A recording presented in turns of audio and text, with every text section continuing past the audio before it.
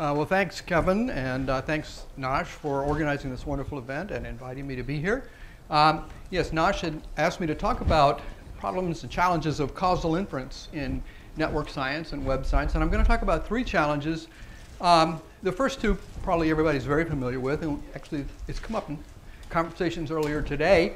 Unobserved heterogeneity, the sort of problem of confounds when the heterogeneity is correlated with endogenous variables.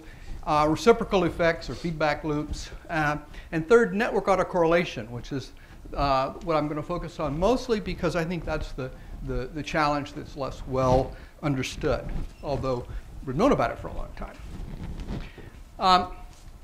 So to begin, unobserved heterogeneity, I'm going to start with a simple example.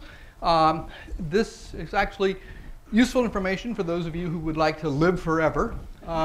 This is showing changes in life expectancy and the per capita consumption of fat between 1970 and 1986, and you can see there's a positive relationship. And in fact, it turns out that if you want to live to be 100 years old, you need to eat your body weight in fat each year, and that's assuming that your body weight stays constant. But if your body weight increases, you can actually live forever.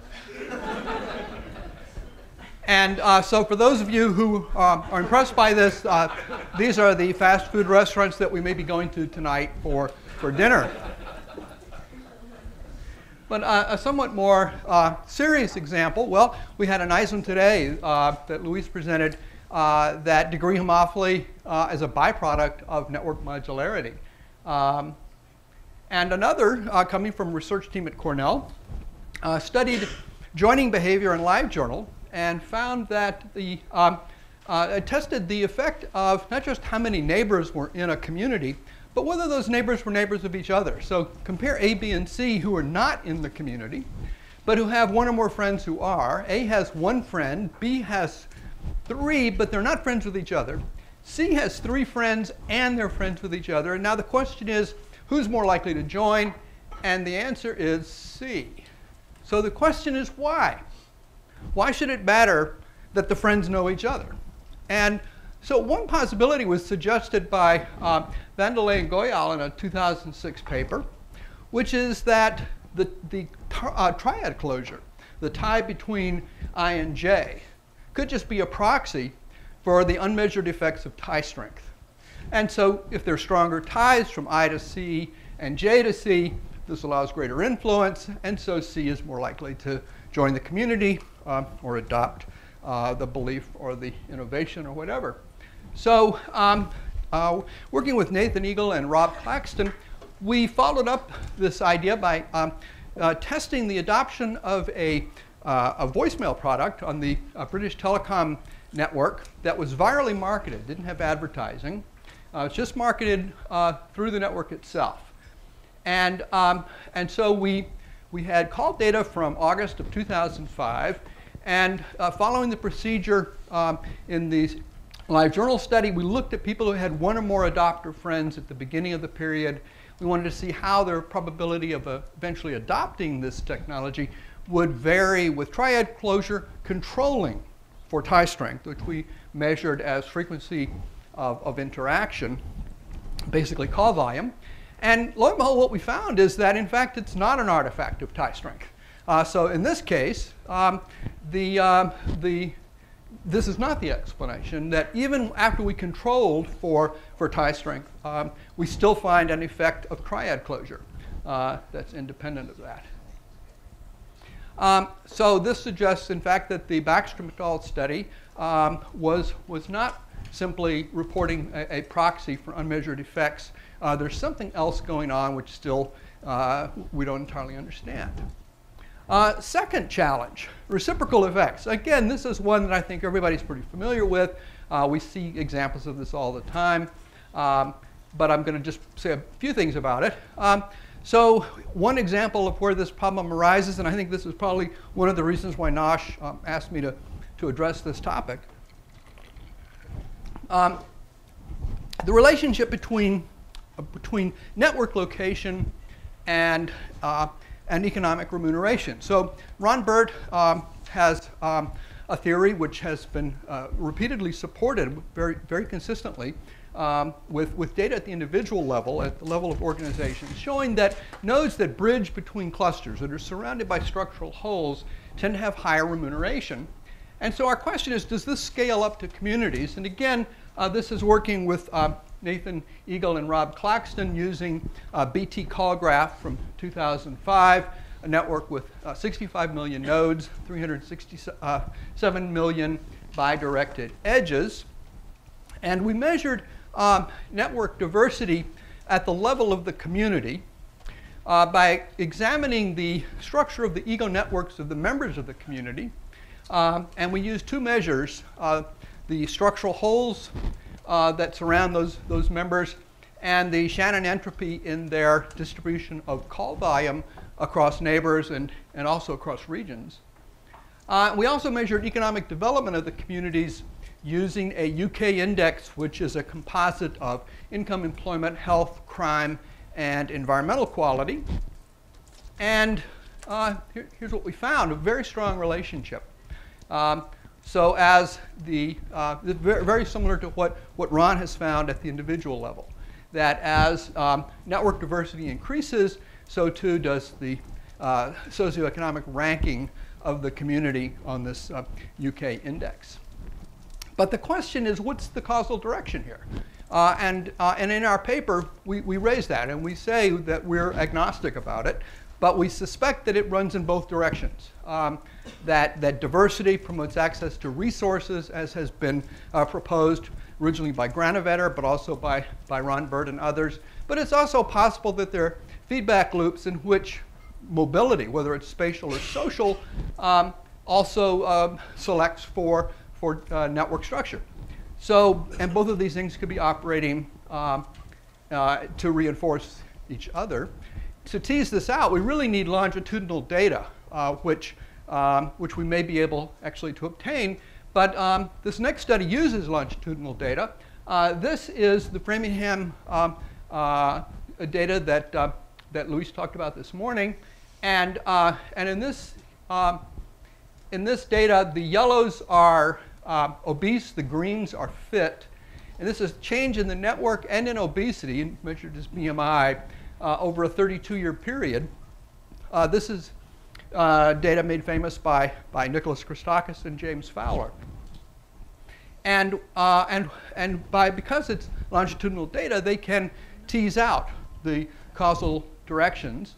And what they find is that over this period, there is clustering, such that you find a cluster of obese nodes in yellow, and you also find a cluster of fit nodes. So why do you get this clustering of obesity? Well, in fact, there could be causal processes operating in both directions, in which people are attracted to those with similar BMI and are more likely to interact with them, but then they're also influenced by those with whom they interact to have similar BMI, whether it's fitness or whether it's obesity. So that's one way to address this problem, is to have longitudinal data and to be able to use the temporal order to tease out the causal directions. But I think the gold standard here for dealing with reciprocal effects is a controlled experiment. And Damon Santola has a paper from last year in which he found that there was a contagious property to fitness behavior, not obesity here, but fitness behavior, and that this contagion depended on local network structure. So he was able to hold constant the network structure in order to measure just the contagious property. But the third challenge is the one I really want to focus on today, and that's network autocorrelation, sometimes known as Galton's problem.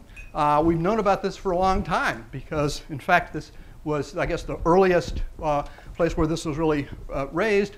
A presentation by Tyler in 1889 in which he argued that there were economic causes of the shift from matrilineal to patrilineal inheritance. And Galton objected that Tyler was assuming that his 350 cultures that he was comparing were all independent of one another. But in fact, there could have been cultural diffusion going on that would also explain this relationship, such that there is no real economic consequence. There's no consequence of economic development for these cultural patterns.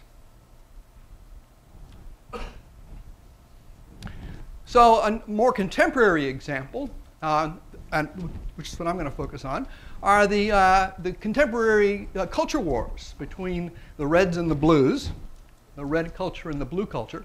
So the 2000 election, we think of that election as the closest in U.S. history. I believe it is the closest in U.S. history. Gore won by a razor-thin margin, half a percent, as you may recall.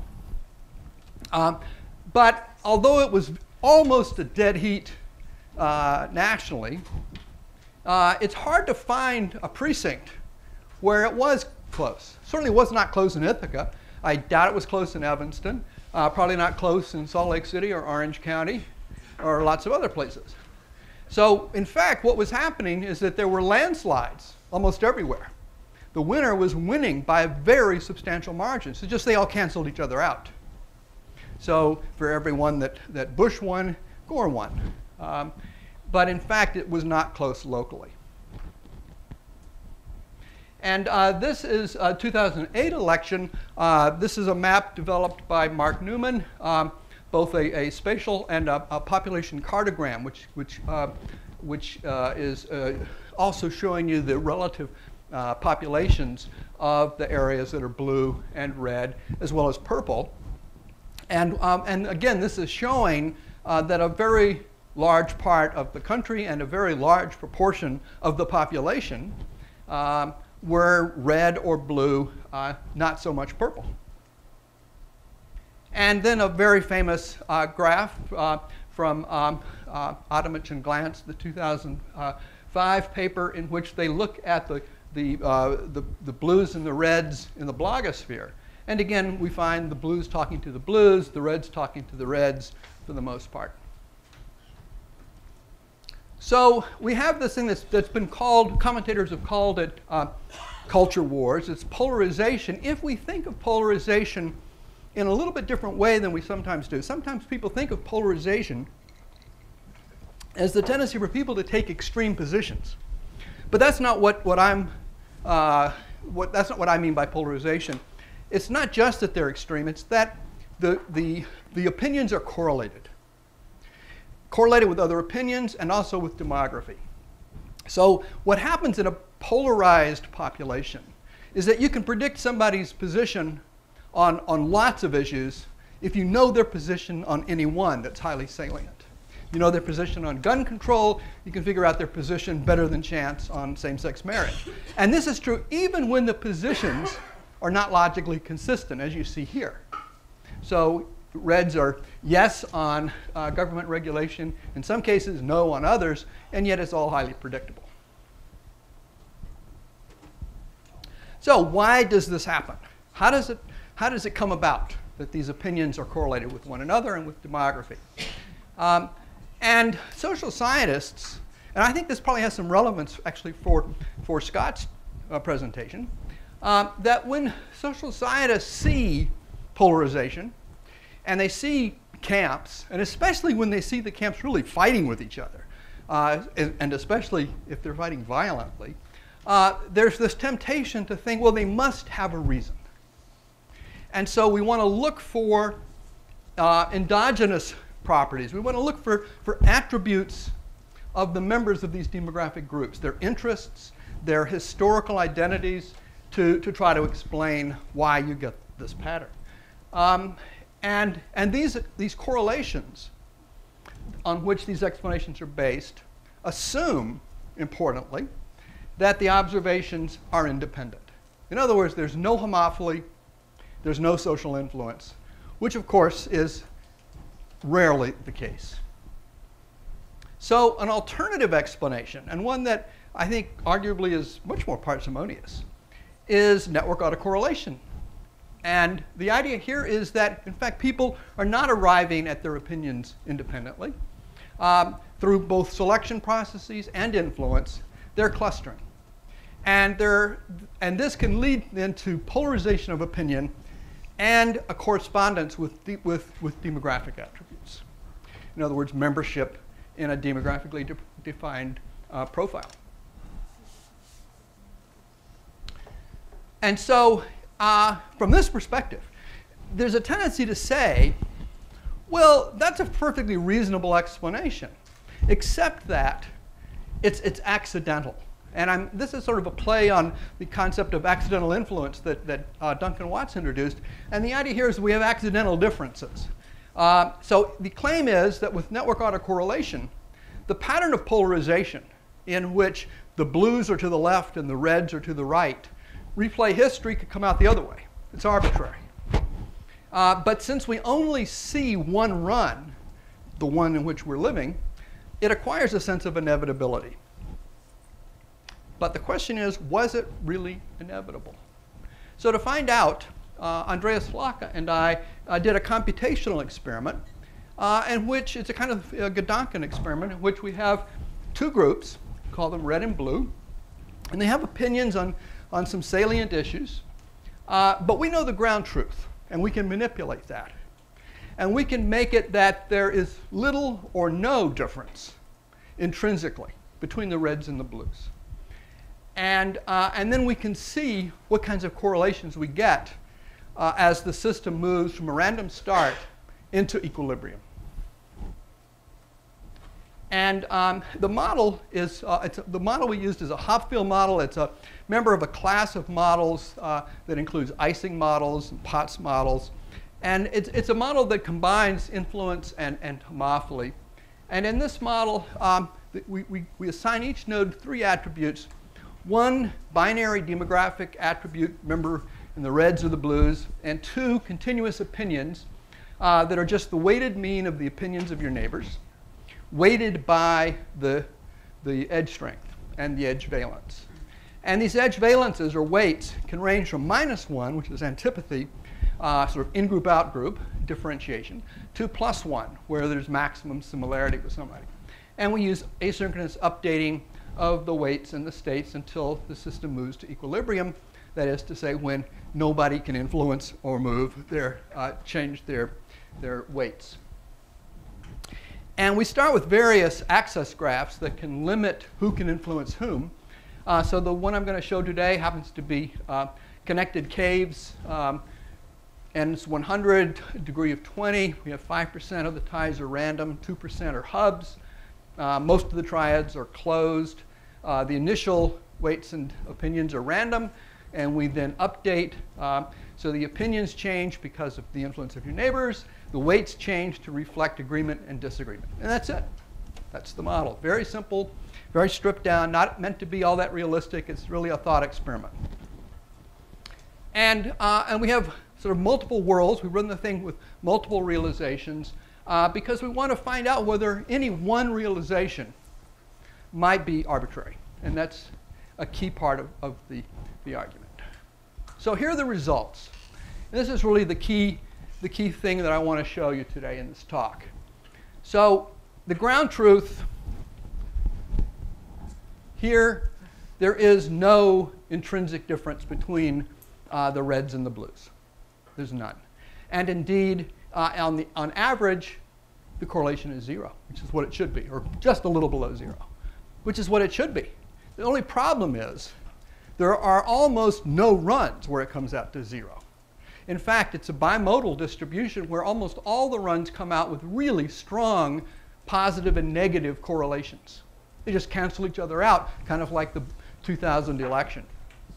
But then notice what happens is that if we just tip the process very slightly, so there's a little tiny intrinsic difference between reds and blues. There's some interest or identity that independently of influence would still cause you to have an opinion one way or the other. Just a little tipping, and then what we get is the system moves very strongly in the direction of the tip. So that now most of the outcomes are coming out positive. We tip a little more, and now we're getting these very strong correlations over and over and over again, which means even if you replayed history any number of times, you would continue to always get that correlation in the same direction as it's tipped. So what this shows is that even when there is no effect, you can get a false positive, and it can be very strong on any one realization, which is the only one that we observe historically. We don't get to run the history over again of the 2000 election. And then it can also exaggerate effects so that they are much stronger than the actual causal effect of the interests, the identities of the members of demographic groups. So this really should be a warning, a loud warning to all of us that are studying things with correlations that are subject to homophily and or influence, such that the assumption that underlies correlation, that the observations are independent, does not hold. This shows just how wrong you could be. And this is a problem especially where we're using survey data and we don't know the network. But where we do know the network, this problem can become an opportunity, which is what I'm going to be turning to next. So this is just simply, I'll give you an example of one of the runs. So this just shows how this process moves from a random start into, in this case, perfect correlation between opinion and whether you're a red or a blue. We get complete polarization. And this is a slightly different experiment. Here we have, and this is really meant just as a kind of object lesson. That is to say, the main purpose of this is more pedagogic than explanatory. So here we have 3 binary dimensions where it's your opinion. You could be for or against, agree, disagree, only 2 positions. And we vary the number of those issues that are salient, the number of issues that people think about as they choose who to have as a neighbor and as they are influenced by, as they care about what their neighbors think.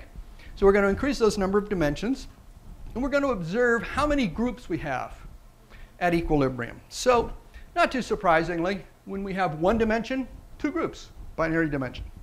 That's pretty simple. 2 dimensions, 4 groups. 3 dimensions, how many are we going to have? 8. 4 dimensions? Everybody here can do 2 to the 4th, right? 16. 5 dimensions? 5 dimensions? Did I hear 32? No. 8. 6 dimensions? 4. 7 or more? Back to 2. Why didn't it just keep going up? Why did it collapse again? Here's what it looks like when we graph it. It's a non-monotonic effect of the number of dimensions interacting with population size. So as we increase the number of dimensions, we get more groups, but then as we keep increasing the dimensions, we drop back to just 2. The thing polarizes again. So why is that? The answer is it has to do with black holes, cultural black holes. So we have F binary dimensions in this experiment. We have N individuals. We have 2 to the F possible profiles, which is what you saw happening there. So if F is much larger than N, then most of the profiles we're going to have more profiles than there are people to populate them. So we're going to have lots of cultural isolates, people who don't have anybody else with that same profile. Maybe very similar, but not exactly the same. And so it's easy for these people who are not anchored by neighbors to get pulled into a larger profile. And as profiles get larger or denser, their attraction increases. And so you end up with a very small number of profiles. You could end up with 1, except that it turns out that's not reachable under the assumption that there's differentiation and antipathy. It always ends up at 2 before it could collapse into monoculture. So polarization is a strong tendency in this system. But this also suggests a way to avoid polarization. And that is, if n is greater than 2 to the f, that is, if there are more people than profiles, now we're going to have profiles where you've got other neighbors who have exactly the same profile you do. They reinforce you and make you sticky. It's hard to move you and harder to assimilate people into larger profiles. And so we can then have a dissonant equilibrium. Dissonant in the sense that most people have at least one neighbor to whom they have a positive relationship, but they don't agree with them on every issue. So we have what political scientists call cross-cutting cleavages, an important characteristic of a pluralistic society. But the last thing I want to talk about today is how this can be disturbed by noise. And what I'm going to do at the end of the talk here is sort of take you into through the looking glass into a world in which we're going to turn upside down the way we usually think about explanation. So those of us who are familiar with the general linear model, the correlation is the explained variance. That's the explanatory part. And the error term is just, that's just the residual noise, which we would like to be able to ignore. But in the world that we're about to enter, that's upside down. The correlations now are arbitrarily positive or negative from one run to the other. So they're just random. And yet, what we're going to show is how a small amount of noise can now make the outcomes highly predictable. So noise, instead of making the outcomes unpredictable, makes them predictable. So here's a simple example to show a dissonant equilibrium. There are 4 issues here. Issue number 4 has some dissonance in that the 3 nodes on the left agree with their enemies on this issue. They disagree on 3 issues, but they agree on issue number 4. So that's dissonant. There's some energy trapped in that configuration because it's not perfectly polarized. And as you can see, these negative ties in green are a little bit weaker than the positive ties because the positive ties, they're 100%, complete agreement. The disagreements are moderated slightly by this agreement on issue 4. And this is stable. These nodes don't change their position on 4 because they're anchored by all the other nodes in the network. So the upper left, the fact that I'm agreeing with my enemy on the right doesn't make me change that because so do my other friends also happen to agree on that issue. So I'm going to stay with that. And and so this is an equilibrium. But it's an equilibrium that contains energy or dissonance. So suppose that it's randomly perturbed and this node on the upper left switches from red to blue. Now what happens, we get a cascade. The neighbors of that node now also switch. And now we have an equilibrium which is more stable and has lower energy. In fact, it has 0 energy. There's no dissonance anymore. And a further perturbation is not going to switch this back. It would have to switch a whole lot of nodes at once. But a perturbation to a single issue for a single node, it'll just flip back again. So if my slide would only work, I'm having the same problem as Laszlo had. Let's see if we can. Don't think it's going to work. And I don't even get to see it on mine. At any rate, it's a kind of annealing process in which noise allows the system to move from a higher energy to a lower energy state that corresponds to a movement from a local energy minimum to a global energy minimum. And there's less variability in that outcome. Hence, the noise made the outcomes more predictable. So to sum up, the tragedy of network autocorrelation is that we can have these polarizations that could occur accidentally and arbitrarily.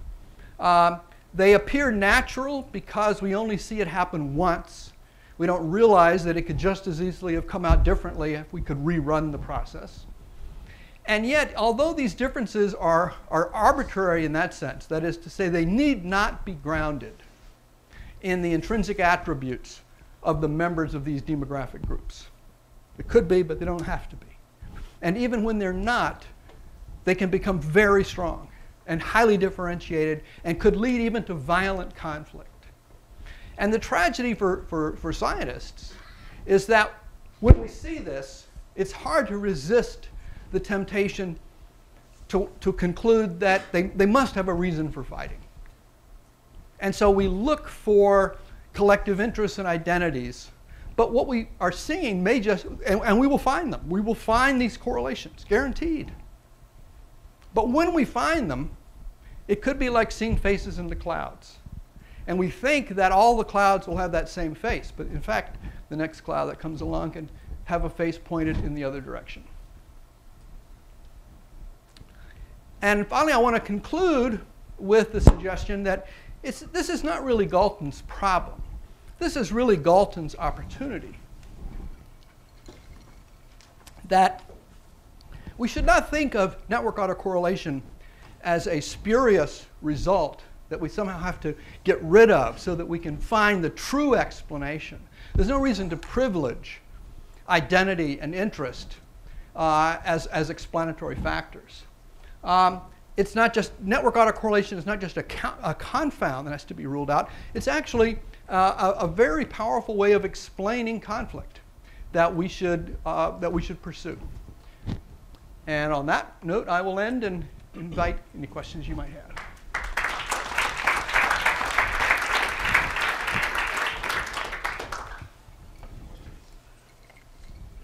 Yes.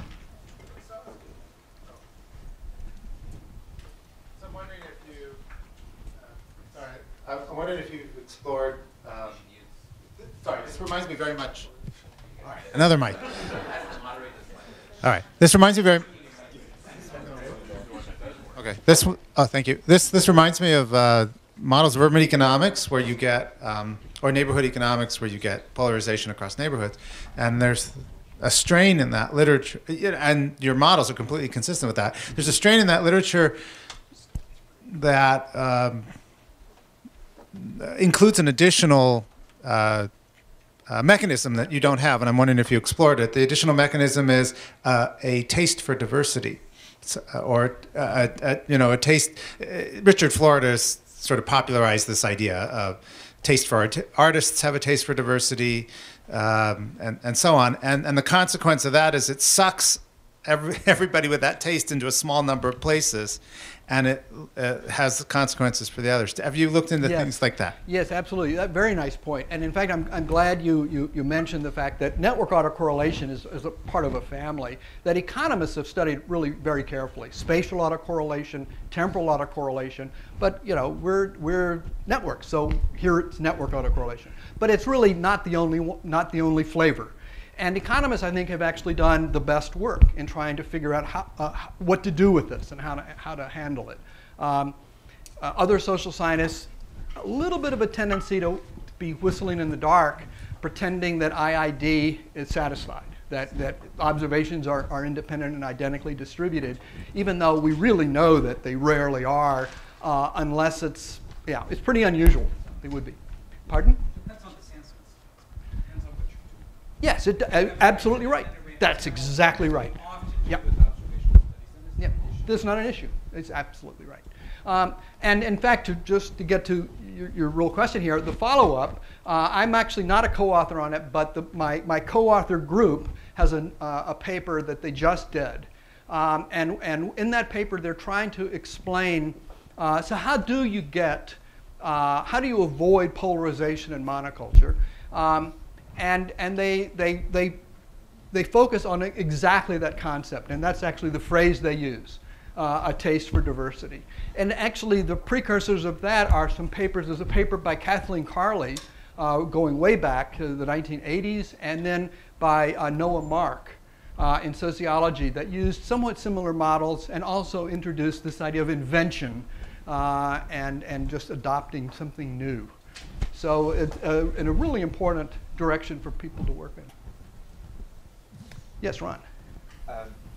I'd like to take advantage. I don't know the Damon Centola paper in 2010, and the economic analyses I've seen of the, I think the Framingham data use different criterion variables to sort of dump on one another. So Christakis and Fowler show all these effects, weighty people becoming weightier by hanging out with other weighty people.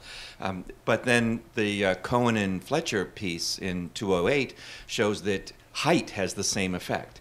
That if you hang out with tall people, you get tall. Yeah. And I think so there's sort of a dandruff silliness. is contagious, it turns out, and acne. But here's the question. Has anyone run tests that purport a method that recover certain kinds of contagious variables but show no contagion in obviously wrong contagion variables? So they would show no contagion in height, but high contagion in whatever is contagious. Yes, the person that was sitting right next to you, but where has he gone? So Sinan Aral has so this next paper. So a this is a segue into the next paper. Stay tuned. Actually, he's not presenting that paper today. I thought he would because of the topic. I thought it would be perfect for this. He's presenting a different one, and we should actually wrap this up so he can present it. But I think his paper is the best that I've seen at working on this, at addressing this problem. But yes, Stanley. I will stand up for Christakis and Fowler. Good. They are very aware of the quote causal unquote implications of what they're doing, and they would be the first ones to say, "Wow, we're doing the best we can with the available statistical methods with these data, primarily from Framingham, but they have lots of simulation studies and other data sets as well. They're doing what they can with the available data, and I think it's remarkable. I think the data sets are incredible. I think their techniques work." Here, here. Okay? Here, here. Yeah. I agree 100%. Again, I really appreciate you saying that. Again, you're talking about causation here with observational data, which is a huge issue. Yep. And we can argue from a statistical viewpoint that you just can't do it. Yeah, and in some ways that's another segue to the next talk, because I think that and I'm pretty sure Sinan will agree with this, that controlled experiments, that really is the way to address all of these problems, actually. Every one of these problems that I've raised with causal inference, including network autocorrelation. So if you were to make the Facebook, yes, somebody has to turn it up. Hello? Yeah. I can hear you. Well, it's supposed to proceed without being recorded, but yeah. So this is I find this personally just so motivating, because that's the polarization. It's the problem. It's the problem with the world. It seems to be more of a problem. What if it's accidental? But from the blogosphere sort of charts, it seems to be more of a problem with the red-blue polarization seems to be particularly American problem. There may be other polarizations elsewhere, but for example, the French language didn't show it, didn't demonstrate it. I thought that who's the guy who went around and demonstrated that of the people in was the paper called What's Wrong with Kansas or something, where he went and looked at the election and found that there was it was so he found that there was a set of people who could not imagine having a black person as a president, and they were a subset of the people who had never ever worked or lived with somebody of a different ethnic background. So in a way, obviously the $64,000 question is so what can you do to fix this? And now, of course, so that paper suggested everybody should be shipped off after high school or in the middle of high school to see at least one person of another color and work with them for at least 1 week. And maybe that would give them a taste for diversity. I don't know. But now we have you could do some more subtle things. So how would you change Facebook, for example? Can you think about how you could change Facebook, which would so I've suggested that the friend finder thing shouldn't just give you people who are friends of friends, but every now and again it should throw in a wobbly. It should throw in somebody who's I'd call a stretch friend. Yeah. Andreas Flaka, my co-author. How many stretch friends do you have to throw in on average in order to actually to tip it back and make the difference to dissolve instead? My co-author Andreas Flaka studied this question. He got a grant from the Dutch National Science Foundation, collected data from schools in the Netherlands. And sadly, he found that small amounts of contact with outgroups actually made things worse. I think you're absolutely right that people designing web tools and applications it would be useful to be thinking about what are the kinds of tools that can address these polarizing tendencies in effective ways. There is this tendency for people who agree with CNN to watch CNN, who agree with Fox News to watch Fox News. The web may be a way to break this up, but people are going to have to think carefully about how to design tools that will help to do that. Rob. Just to follow on from Tim's question, I mean, to the extent that the semantic web is about improving the searchability of the web, and I'm just making a very basic summarisation, I mean, is there a risk that this, semantic web technologies will actually increase narrowcasting and increase this tendency, the ability for people to find like-minded people and therefore increase homophily? Mm-hmm. Yeah.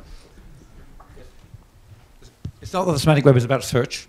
It's about moving away from search. It's about apart from sort of remove that meme. Semantic web is not a way to make search better. It's something different. But obviously, if you have a lot of instead of having just tag data, you actually have hard semantic data, and you want to listen to, and you only want to listen to people who are who are very similar on, have the same ethnic background, the same race, color, creed, sexual orientation, and so on. Boy, if you've got that is sort of data which you can just simply put through a filter, which is going to be 100% reliable, then yes, it's a little bit frightening. But it doesn't seem as though it's not as though polishing these, or the setup that we have at the moment seems to be with all the very inefficient systems of filtering we have, which are in fact in a lot of cases really dramatically inefficient, and throw in lots of serendipity, still it leads to this horrendous and absolutely extreme polarization.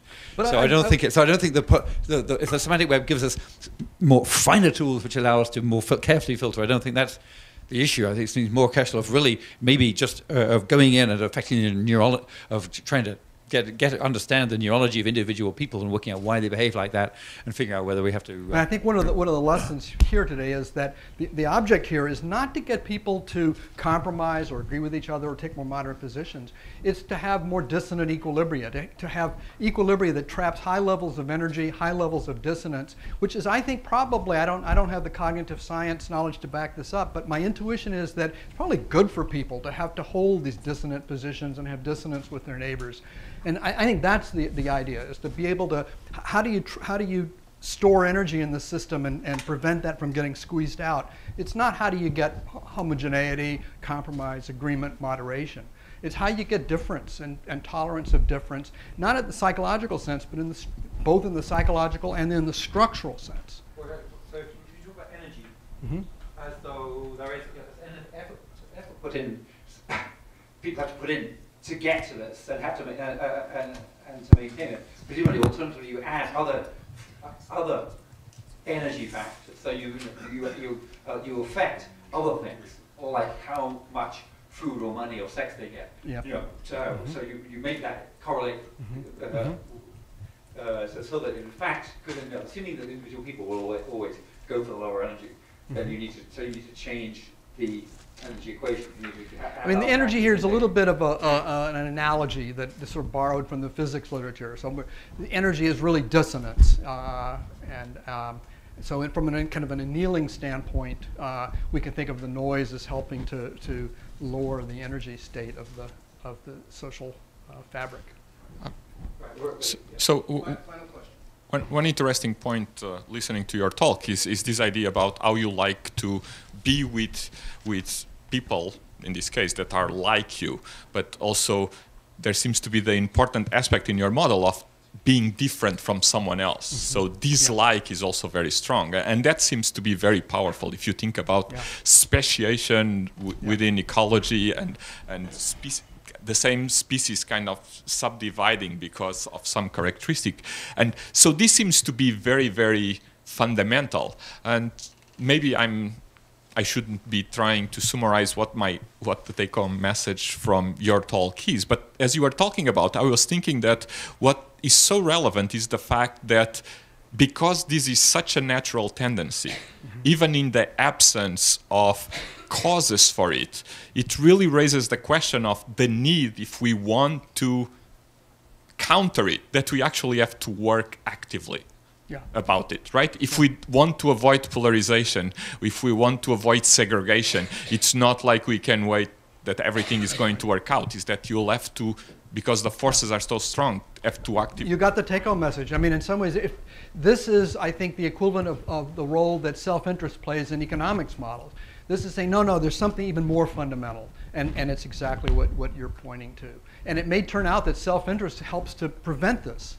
That is, appeals to self-interest may help to offset this tendency toward antipathy toward those who are different, and a kind of sycophant association with those who are similar. I have to say, when I was listening to the debate at the end of the last talk about, is it theory-driven, is it data-driven, it was going through my mind, is this just a religious conflict in which the position that you're taking on this, one or the other, to what extent is that a consequence of the positions of your network neighbors, or maybe disciplinary neighbors?